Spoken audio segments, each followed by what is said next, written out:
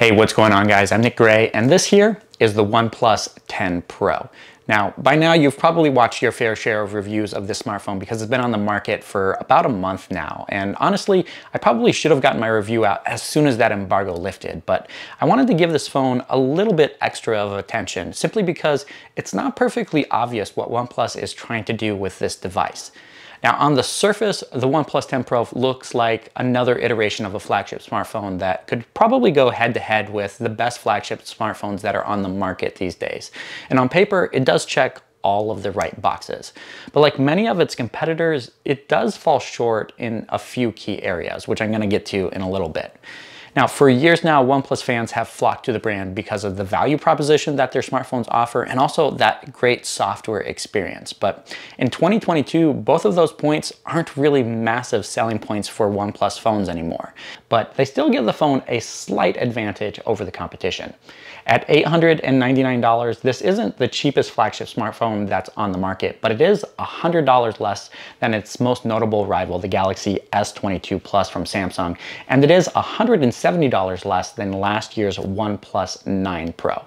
But to throw a wrench in OnePlus's strategy this year, Google released its Pixel 6 Pro, well, technically last year, for the same exact price, giving buyers that are looking for a great value proposition and also an alternative to Samsung another option to look at. The good news is that the 10 Pro has both of its competitors beat when it comes to performance. While it may be running the same Snapdragon 8 Gen 1 with 8GB of RAM as Samsung's flagship smartphone, OnePlus has managed to keep the chipset on the inside of its phone a lot cooler than its competitors. Now, most benchmark numbers are going to show that the Galaxy S22 Plus and the OnePlus 10 Pro offer nearly identical results. But the cooling system inside of this phone gives it an edge, allowing it to max out its power and performance for longer, which definitely is going to be appreciated by anyone who's looking to pick up this phone for mobile gaming, especially if you're playing some of those games that push the phone to its very limits. OnePlus has also optimized performance of the phone for specific games in order to reduce performance peaks and valleys when the chipset does eventually throttle under heavy use. Now, in my personal case, I did notice a difference while playing the game Wild Rift, with frame rates remaining consistently higher than they would with other flagship devices running that same chipset. That being said, these performance and optimizations are on a game-by-game basis, which means not every title is going to be given that same treatment.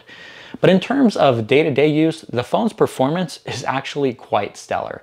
Even though some might complain that there is only an 8GB version currently available for sale, but OnePlus has promised that a 12GB variant is going to be coming with 256GB of storage at some point in the future. But honestly, I don't see the point.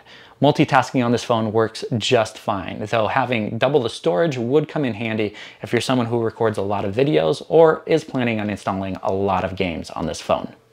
One of my favorite things about the OnePlus 10 Pro is the fact that it can charge from 0 to 100% in just 35 minutes, thanks to the 65-watt charger that's actually included in the box. That's right, in 2022, a flagship smartphone here in the US still comes with a charger in the box.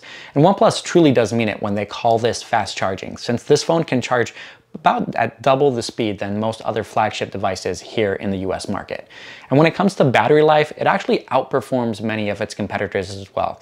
When we stack this up against other devices running a Snapdragon 8 Gen 1, this outperformed all of them with its 5,000 mAh battery, delivering a full additional hour of screen on time even when compared to the Galaxy S22 Plus.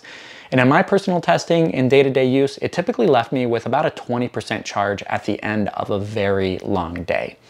Some of the improvements are also credited to the brand new LTPO display that's being used on this phone that offers variable refresh rates from 1 Hz all the way up to 120 Hz, giving you an incredible user experience when you're playing games, watching movies, or even just scrolling through your social media feeds, but while also dramatically reducing power consumption when you're simply reading static content on the screen or nothing is moving on the display. When it comes to the software, out of the box, this phone is running Android 12 with the latest version of Oxygen OS. Now, there has been a little bit of controversy lately with Oppo and OnePlus announcing that Oxygen OS and Color OS are now sharing the same codebase. you still get a couple unique software features that are exclusive to OnePlus devices, as we've seen in the past, but there's definitely no denying that Oxygen OS on this phone definitely feels a lot different than what many of us have come to love from OnePlus over the years. That being said, I still prefer this UI over what Samsung delivers on its devices. It's just a shame that it's a bit heavier and a little more involved than what it used to be. One notable new feature on top of Android 12 is the OnePlus Shelf, which is essentially a customizable widget screen that appears when you swipe down from the right-hand side of the screen. If you're a fan of widgets and simply don't want them cluttering up your home screen, this is definitely a feature that you'll enjoy, since it does give you the best of both worlds. Personally though, I did disable it just after 48 hours, since it was consistently getting in the way when I was simply trying to swipe down to open up the notification shade on my phone. I'm sure we can all agree that OnePlus smartphones, their flagship devices specifically, have typically had great displays, and the 10 Pro is no exception here, with its Quad HD Plus 6.7-inch display that has pretty amazing color depth at 10 bits with 1300 nits of peak brightness that delivers great viewing angles in addition to amazing outdoor visibility. And OnePlus has gone a little bit further than usual, calibrating the display at 100 nits and 500 nits to ensure that the color accuracy is as accurate as possible depending on the brightness level of the display. It definitely looks really good, but it's hard to say if anyone will truly notice the difference in color accuracy at the different brightness levels when compared to competing devices. But as good as the display is on the smartphone, I am going to have to detract a couple points from OnePlus for using a curved display here, which adds unnecessary glare and also makes it just a little bit harder to type on than it should be if they were using a flat panel here. The good news is the display curve isn't as dramatic as what we've seen on other OnePlus devices in the past, so at least they're moving in the right direction. I have to say that taking pictures with a flagship OnePlus smartphone has gotten significantly better over the last couple of years, and I was honestly really impressed with what OnePlus delivered with last year's 9 Pro. So it's a little bit disappointing to say that this phone here is only really a half step up over its predecessor, at best. The main camera is still that same 48 megapixel sensor, and we also have a 50 megapixel ultra wide camera again as well. The difference this time around is that the ultra wide has a new lens with a 150 degrees field of view, but the sensor itself has been downgraded. Now that wider lens is definitely a lot more fun to play with, since there's very few cameras on the market from smartphones that have a 150 degree field of view, but it's actually been separated out into its own dedicated camera mode rather than having it as one of the zoom options in the main camera screen. And they didn't even give you the option to record video with that 150 degree view as well. The downgraded sensor isn't much of an issue when it comes to taking shots in daylight time, but the smaller sensor is definitely quite noticeable when taking pictures or even capturing videos at night.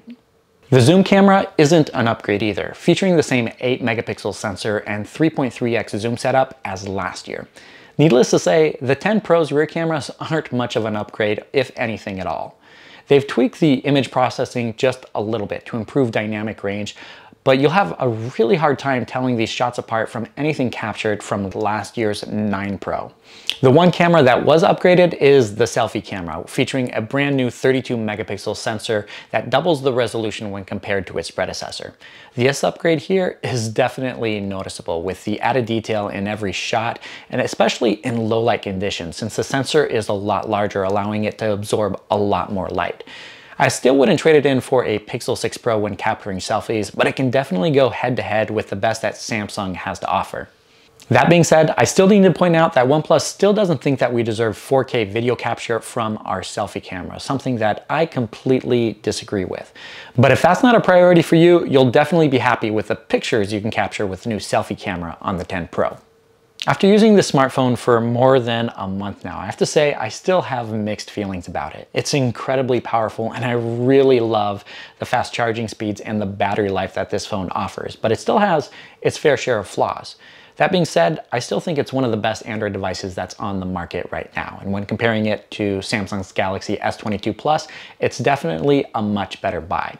That being said, I'm still not sure if I would recommend this smartphone over the Pixel 6 Pro, which also costs $900 as well. That's a decision you're gonna have to make on your own. And that's gonna do it.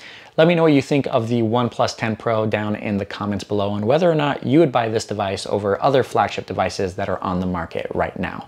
Thank you guys so much for watching, and I'll catch you in the next one.